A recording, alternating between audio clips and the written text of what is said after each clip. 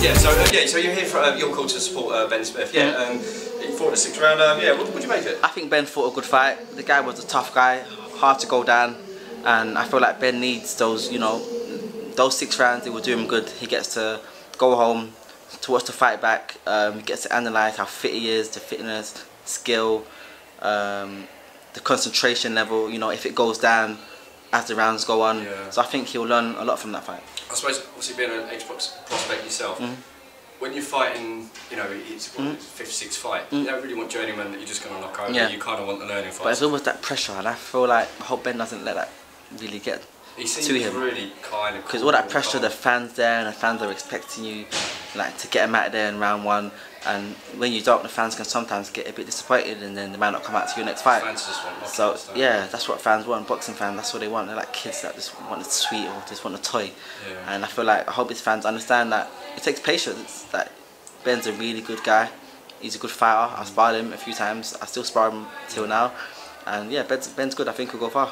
Yeah, no, definitely. I think you know, he's a nice chap, and he looked like he was enjoying it there. I don't know if you saw it, but he was like smiling and stuff, and that's when you know you're kind of in control. Exactly, yeah. And you know, you're not going to get a journeyman that's going to knock over. Cool. So yeah. Okay. Well, you obviously you haven't boxed. Is that September? Is it September? October. October, obviously. October, I haven't boxed yet. Yeah. Do you want to give us a little update? I retired. After the last fight. I felt like I got done wrongly, so I retired. Oh, you officially like retired? Yeah, but are you going to do a contract? I'm back now. Are you back? We're looking to fight again June, early June, mid-June, end of June. So sometime in June we're looking to fight again. I'm back in training now. I don't really post that much on my social media anymore, but I am back in the gym. Yeah, I know, it's like, who was I talking to? I was talking to Isaac or something, but just about like, people just kind of get shit. It's like, you know, I see just some of the shit, and it's just like, I don't know, I'm not in that situation, and it's just like, you know, at some point you just like come off social media just because of the shit. You know? I just wanted to enjoy life a bit. You know, I've been boxing my whole life. I've had camp after camp after camp. I said to myself, you know what, let me take a few months off just to enjoy life, just to get to know myself and who I am, be around my friends and my family. And now I'm back, I'm ready to come back. It's weird because I think because you've had that time off, like you've not been kind of in the news kind of thing. Do you know what I mean? It's I think I don't really want to be in the news anymore. That's why I've done that on purpose. I don't want to be famous. I go out and people know me now, like OHARA. I thought I would enjoy it, but I don't really enjoy it. You know, sometimes, like the other day I left my house and I had just had on a bathrobe and my slippers. I left my house, I went up down like the local shop, and I walked past this guy on his bike and his mate, and then they looking back at me and they're like, OHARA Davies. I'm like, oh, give me a break. I want to be able to leave my house. In a dressing gown, though, you probably look a bit... I know, but I just want to be able just to do things like that. I want to be able to look rough. I don't want to have to present myself in a certain manner all the time. I want to be able to do what I want. I want to be able to go out in a nightclub and do something quite naughty and not get put in the news for it, or not have a phone camera in my face. But it's like what is it? I don't know. You're not a massive football fan, but one of the Everton goalkeepers was pictured recently, and I don't know, man. It's like these days I feel it's like as media especially just trying to. It's like they're planting people literally just to kind of catch people out and stuff. I just don't want to be. I don't want to be famous. I don't want to be famous. People feel like they do want to be famous. Remember the first time I met Arj, he used to take me around everywhere with him, all around London, and I could see people stopping him, asking him. You were younger then, innit? You probably had the kind of like, oh, you know, I'm doing this, I'm doing that.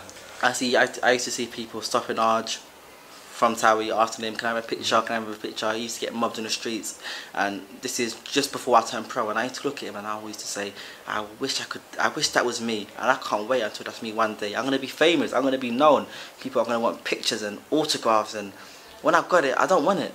You feel like you want that life until you get it. That's why I come on social media, I don't post as much. I don't want to be famous, I don't really want to be a superstar, I don't want to be a role model, I just want to be a normal person. Just do your job. I want to fit in with I want to fit in with the crowd. I don't want to have to be a standout. Other people want that, they can have it. As for me, I don't want that anymore. Yeah, I know. It's one of the things, isn't it? Obviously, because you're quite well known. But it's obviously just going back slightly. I know you probably spoke about it fast, but the fight with Jack Catterall and stuff, and judging and stuff. Do you think there's like a a bit of an issue with judging. Because we've seen it on... That judge, Jack Catchell, is from Preston. The judge that gave it 118, 110, he was from Preston. He was the judge for Jack's last 6 fights before Jack fought me. He judged every one of Jack's fights. So I feel like it was a conspiracy. These people, they're getting money somewhere. Someone's paying these guys. How do we stop? You can't. Do we need more ex-boxers as judges? Boxing's like a TV show. If you get an ex-boxer as a judge, everyone's a slave to the pound note. You give them a pound note, they will do what you want. The people that have the money are in power, are in control, and they're the people that we don't see. Boxing is like a TV show. It's like The Only Way is Essex. It's like made. It's like made in Chelsea. It's like Love Island. It's all like a storyline. The person that they want to win will win, and they put people and the right things in place because they got the money. They can do it. Boxing nowadays is not what it used to be in the days of Chris Eubank Senior, Nigel Benn. Boxing now is like a TV show. Everyone just wants to be famous and be stopped and asked for pictures and yeah. Have you spoke with Frank about? I'm not too sure what's next yet. We'll see. But all I know is that I'm expecting a return June. So yeah. And kind of kick on for yeah. And enjoy. Yeah, I'll sort it all out in the next few weeks. Yeah. Listen, you've given us a few minutes of time. I appreciate that. Is there any final words for anyone? Your social media. Add me on Instagram at OHARA Davies, Twitter, Facebook, Snapchat at OHARA Davies. Any shout outs or any call outs? I've never seen you guys before. What's your channel called? Grassroots Boxing. I've heard of you guys. Grassroots Boxing. I've heard of you guys, but I've never seen you guys. My first interview on Grassroots Boxing. Shout out. OD2 thanks. Bap. Cheers, nice one.